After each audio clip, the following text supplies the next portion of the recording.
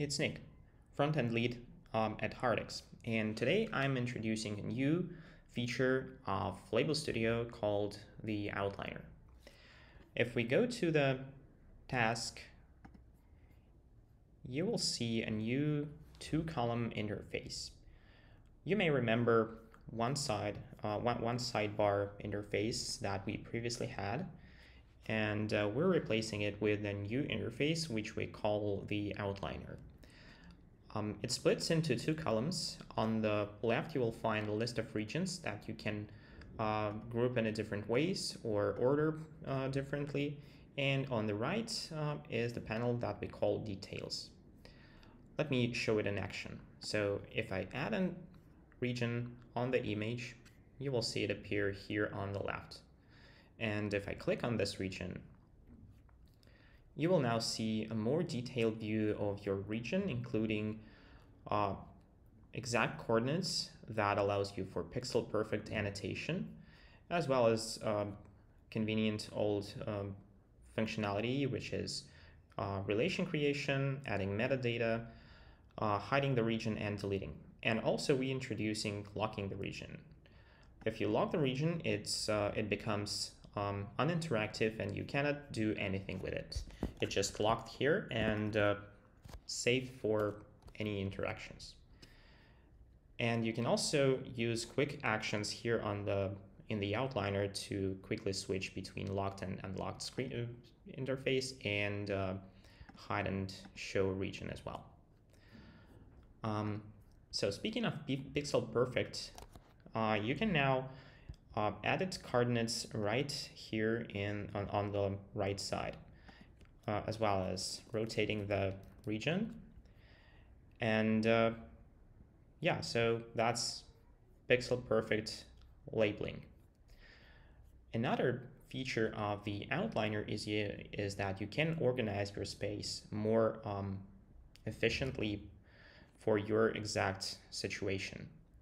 For example, you can detach the panel and move it wherever you want on the screen, or completely hide it like that and move it outside to have more real estate for your labeling. Same goes for the details panel. You can hide it and you will see it attached to the edge of your screen.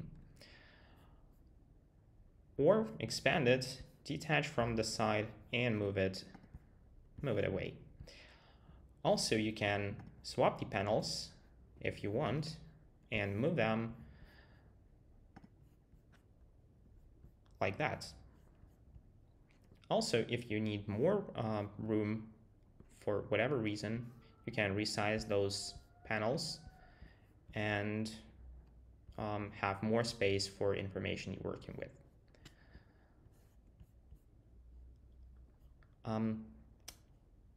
And a couple of features that we never covered actually. For example, you can manually group your regions like that in a form of a tree. It only works with manual grouping, but you also can group your regions by tool or by label. Tool grouping is handy when you're working with different tools at the same time. For example, you have an image with a couple of different shapes assigned, like rectangle, ellipses, and key points. You will see those tools here on the toolbar, and also all of your regions will be grouped by the tool that produced them. And you can group by label as usual. All your regions will be grouped by a label assigned to them, like that.